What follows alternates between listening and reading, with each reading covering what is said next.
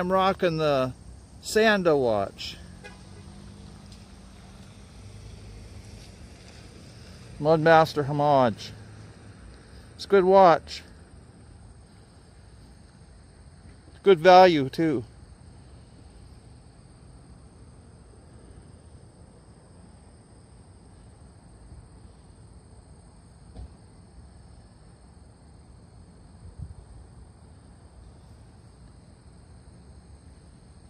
Good shot of what the watch looks like in natural light. A lot of watch channels want to show you everything in studio lights. There's a few that likes to show you watches in their natural light.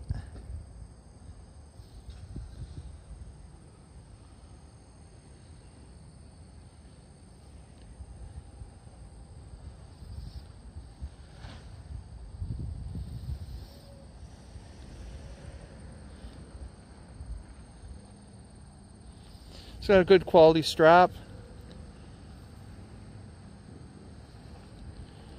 No complaints, no regrets for the price of these watches.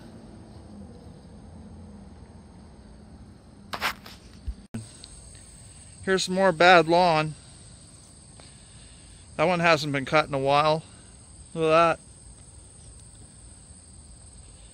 Some garbage laying around. Wearing a path instead of cutting the grass. Old railroad track nobody's on.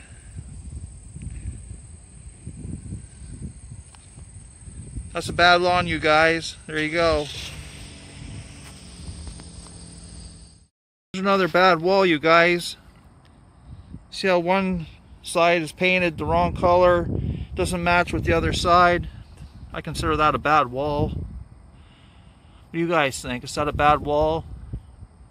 It's a pretty bad wall, isn't it? Two different colors. So we can fix it with this watch. Show you what this Sanda watch looks like in the shade. You saw it earlier in the direct sun, so here's a shade picture or video.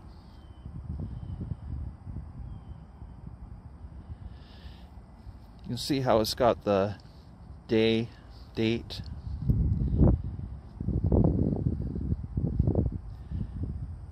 These kind of watches don't have a whole lot of features, just the basic features. So less stuff to break too. So they're inexpensive watches, but they look good and they function good. No regrets. Good metal buckle on them.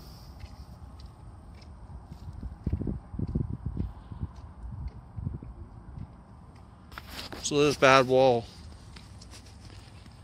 The only way you can prove a bad wall is have a good watch. Guys, here's some better lawn to bounce things out. You saw lots of bad lawn, so I'm going to show you some good lawn. Take a real good look, you guys. Take a real good look. This is what a good lawn looks like. See, the grass is fresh cut. No weeds. No weird animals. No reptiles.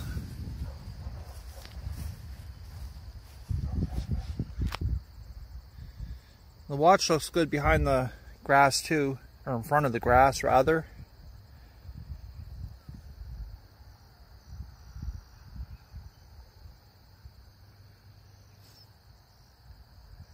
You guys don't have to spend much money to get one of these watches. It's a good sized watch too. Look at the size of it. You don't have to go bankrupt to have a watch. You could even get one of these while you're saving for one of those new Rolex, one of those 41mm Rolex. You could get one of these in the meantime.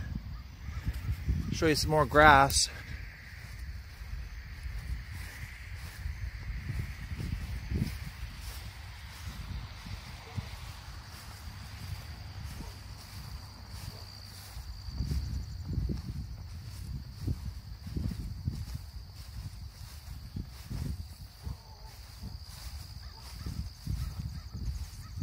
So what do you guys think of those new Rolex that are out anyway?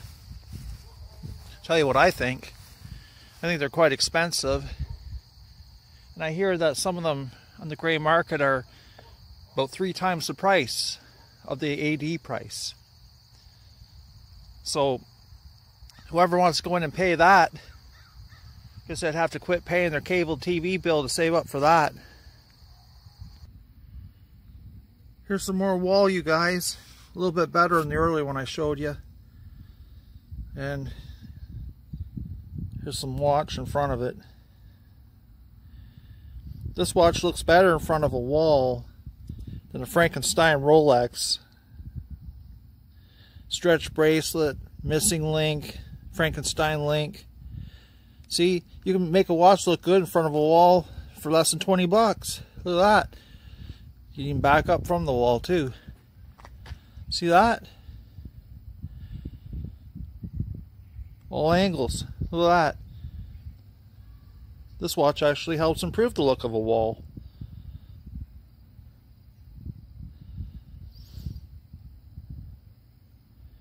You could use this in place of a Mudmaster watch. You don't even have to pay. I think the Mudmasters must be upwards $700, $800 in some areas.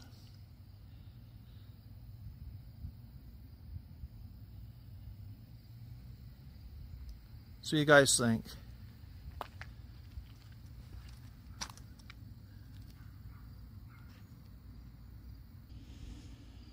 Man, that looks like a bad paint job right there, doesn't it? Guess you could call that Frankenstein road work? Frankenstein line work? I don't know. This is almost as bad as a Frankenstein Rolex, that paint. Here's some more bad lawn.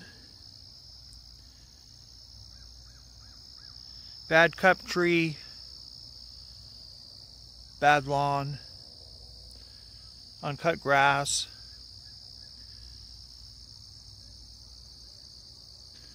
Watch snob style. If I can improve that with a value priced watch. Didn't have to dump 20 grand into this, or even 5 grand into that. 20 bucks. 20 bucks in a lawnmower. You can have a good lawn. Look at that. You can have some kind of Rolex on your wrist and have to sacrifice and have a lawn like this. Property standards might get after you. That's a chance you got to take, right? Some more good lawn, you guys. It's